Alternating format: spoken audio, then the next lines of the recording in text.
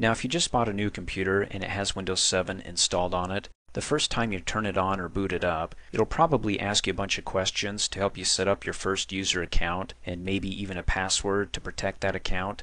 If not, then I'll show you how to create a password for your account so nobody else can have access to your computer without that password. By the same token, if you want other people to have access to this computer but not log in under your account, you can go ahead and create additional accounts for them so they have their own user login name and password. So that way they can't see what you're working on when you log in, and you can't see what they're working on unless of course you're the administrator. In any case, to be able to set all this up, just come down here, click on the Start button, go over here and click on the Control panel, and then come up and click on Add or Remove User Accounts. You can see I've got 3 accounts that I set up, all administrators here.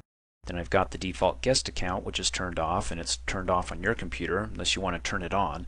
This is basically for people that need to use the computer real quick and you don't want to go through the problems of setting up a separate account for them. Again, they're just a guest, and basically it keeps them in that account. They can't go out and go into these other accounts and change them because they're not administrators. So that's good. In any case, let's go ahead and create a new account. Let's say I have my son Billy who wants to be able to log on to this computer and have his own account. To do that, just come down here and click on Create a New Account. Up at the top, go ahead and type in his name.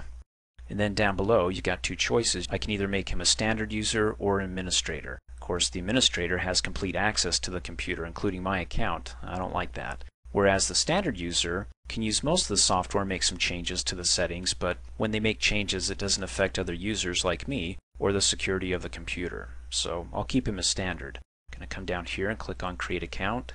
And there's the default image for Billy, and he's a standard user as opposed to my administrators here. Well, over here. Now if you notice that these other accounts here, these 3, are password protected. Billy isn't. So click on his icon here and let's go ahead and create him a password.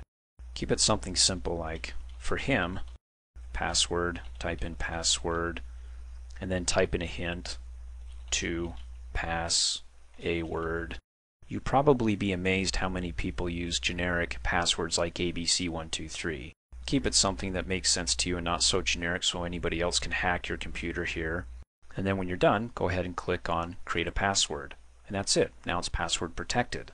And then of course when I'm done with my session, as we learned in an earlier training video, come down here, click on the Start button, come over here, click on the arrow next to Shutdown, and I can go ahead and log off, in which case I get the login screen, and I'll have, well, the 4 icons. I'll have Kershaw's Dreamforce Training and then Billy. So when Billy wants to use the computer, he just clicks on his icon, which will look like this, Billy, and then types in his password. And then he can come here to the, again, Control Panel, which if I come up here and click on it, again, Add or Remove User Accounts. Of course, don't forget it's Start to Control Panel, but since it's here, I can just use the address bar, right? And go to Add or Remove User Accounts, and then he'll only have access to be able to change his here, so he can click on his. And then if he doesn't like his picture, come over here and click on Change the Picture. He really doesn't have a good selection here, in which case he can click on Browse for more pictures. So any pictures that you have on your computer, you can go ahead and update the default picture here. I'm going to come up here, go to the desktop, and I know I have some pictures in the exercises. Double click on that. Ooh, the castle, that sounds fun. Double click on that, and there we go. We got the castle for Billy. Oh, that's pretty. And then I'll let you look over these other options. I think they're pretty self-explanatory, like deleting the account. Well, you can't delete the account that you're logged into, so you have to log out into another account to delete this account. Change the account type. Again, do you want to make him an administrator? No, I'll click back.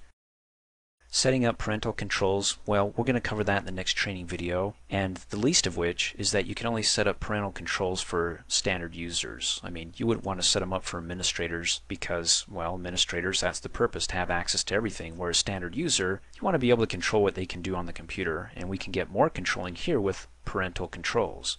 And then of course the passwords here, and then of course change the account name if he doesn't like Billy.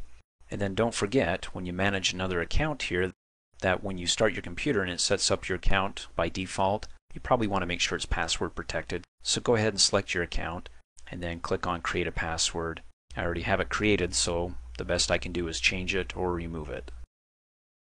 Thanks for watching. Hey, as a quick reminder, if you like my video, please give it a thumbs up. You can also click on me and subscribe to my channel to get notified of the latest videos. And for all my training, please visit me at my website, dreamforce.us.